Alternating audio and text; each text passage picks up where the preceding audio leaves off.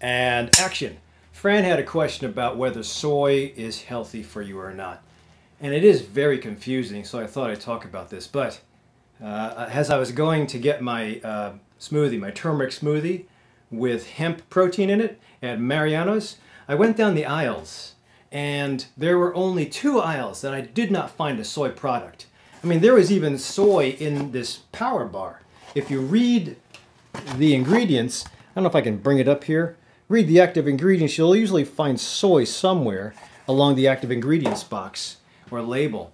Now, I went through every aisle and I found one product except for aisle 13 and aisle 16. Aisle 13 was nothing but kitchen utensils, no food. Aisle 16 was soda and pop and all that other stuff, energy drinks. And I couldn't find any soy ingredients there, but obviously that whole aisle was full of high fructose corn syrup. So even the aisle with the cat food had soy in the product. So you really got to read your labels. Forget the big exposure about whether you want to eat a soybean or a soy product or not. You're getting soy indirectly and you should read your labels. So having said that, you know, there are positives. We know that anybody can cherry pick a study and say, oh, this study caused cancer in 12 people, this study caused recurrence in cancer survivors. But if you step back, when all that stuff is confusing, step back and look at populations. Asia has a lower chance of breast cancer than America. And one of the theories was that Asian women have a soy exposure from when they're kids up until when they're adults. So I think we have a correlation. Could it be a direct correlation? I think it is. In fact, the theory is that when the Asian women with the chronic exposure to soy in their whole food, mostly plant-based diet, move over to a standard American diet, their breast cancer rates increase. So that's one bit of evidence that supports having soy from when you're a kid. But that's not just soy isolates. What I pointed out in the boxes of food, those are all isolates. That's not healthy. When you take a plant that's healthy and you try to scientifically take the active ingredient out, you can cause a problem because that's not the way it's supposed to happen in nature. So I do not agree when you have foods with soy isolates in them. I like whole foods like tofu, edamame, tempeh. I like tofu, I love tofu, but it has to be organic, it has to be non-GMO. Tempeh, I don't really like. I tried cooking with it once. Edamame, I love edamame. Again, if it's non-GMO and organic. Because that is a problem.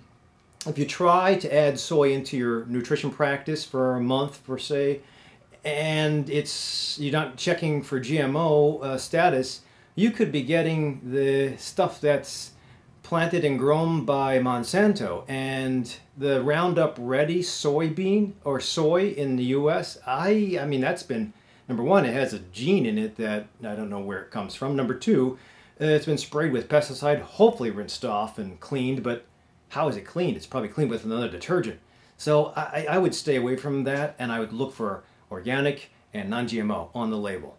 So, and not an isolate, but a pure soy molecule or pure soy source. This is tofurkey. This is my favorite introduction and soy product, but I don't know if you can read this, but if you see the ingredient label here, it says organic soy. So I think this is approved. I'm giving this a thumbs up because I always have this. The Italian sausage flavor of this thing is really good. So obviously I have soy. And the concepts, again, if you look in cherry pick, you'll be confused because there's some small studies that say it's helpful and protective against breast cancer. There's some small studies that say it causes breast cancer. But again, step back and look at the populations. You'll see who thrives more. But if you're going to give it a try, you really have to notice number one, you should learn how to cook with it because it's a texture. Tofu, if you cook with it, it's different. I think it works well with Asian foods because it's very bland, but you need a lot of flavor versus just having a tofu. I mean, I tried eating tofu just bland, which is essentially non-fermented soy, really bland and chewy. Tempeh is a little more earthy, but a little different. That's fermented. But without getting into the details of that, the theory, I think, that says it's probably protective, and this is why I'm giving it a thumbs up, is soy has phytoestrogens in it. Again, non-GMO, organic. And phytoestrogens, if you have a breast cancer that has a receptor on it, the breast cancer, or the breast tissue with receptors on it, if you have a phytoestrogen circling around the bloodstream because you just add a soy product, it should link with the receptor. And my thinking is that it blocks the receptor. And versus having that receptor open and then taking in those things that are called endocrine disruptors, those estrogen-like things, food products, foams, cosmetics, that can also connect with your receptor and stimulate. So if you have a whole bunch of crap that you are getting exposed to that potentially can cause breast cancer, and then you have a potential blocker that will close the receptor up, then you can't get, if it's blocked with the phytoestrogens from a soy product, then theoretically the external exogenous bad guys can't rejoin the receptor and can't stimulate breast cancer. So I think there's enough information that says it's at least reassuring that you can probably take advantage of soy. The question would be, if an adult introduces soy, whether they'll have the same benefits as somebody in Asia who's been having soy since they were children. I don't know. But I think it's, for all its benefits, it's good because you can use it as a substitute for red meat. And we are definitely, in the U.S., eating too much red meat. Cholesterol problems are abound. And I think that if you can get away from, if you have a substitute, like soy, number one, it's got good protein. Number two, it's great for fiber.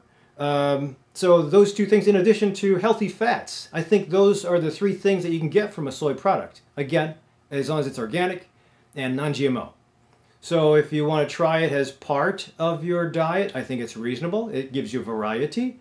You'll have to learn how to cook with it. Because if you go to restaurants and have it prepared for you, you're not going to know whether it's non-GMO and organic or not. So try to work with it as best as you can. Experiment with different dishes, or ask your restaurants and the servers if they do get organic and non-GMO. But I think it's worth it, Fran, to give it a try.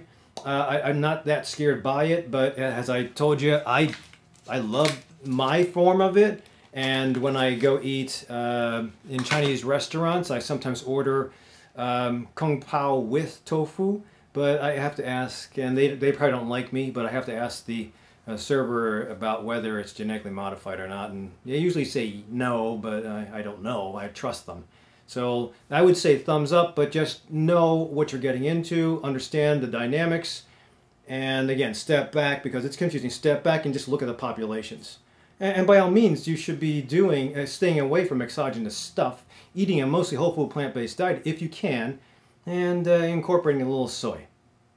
And just in case you're not sure about soy isolates, that's essentially all those things that have those ingredients, those extra ingredients, those are isolates, whether they're under the name soy or they have a pseudonym where you don't have the word soy, it's just another word. You have to read your labels. It can be in the milk. You know what's really spooky?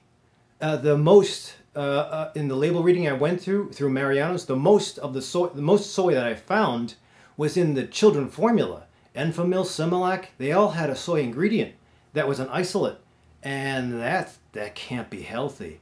So just buyer beware and understand where you're going with this, and hopefully you'll be able to make good decisions and have a nice experience with the taste of soy.